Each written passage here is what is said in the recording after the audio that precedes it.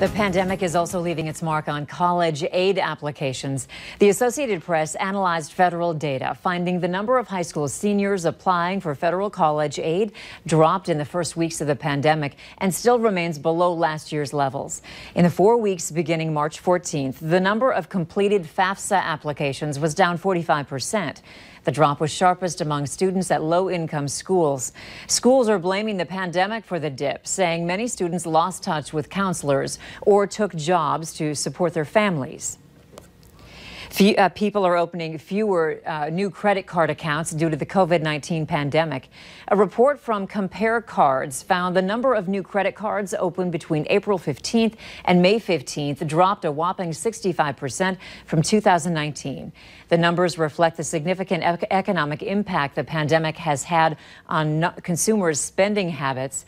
Credit card issuers are also offering fewer cards to new customers since the pandemic started.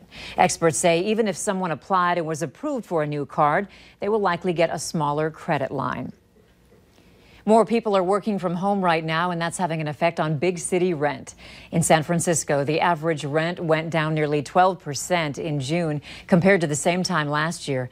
According to the apartment rental platform Zumper, the median price for a one-bedroom apartment in San Francisco fell from nearly $3,800 a month to $3,200 a month. Still very pricey.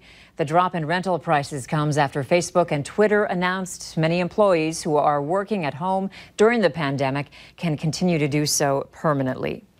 Up next on Valley News Live at 5, sleeping late could have consequences down the road for your teenage night owl.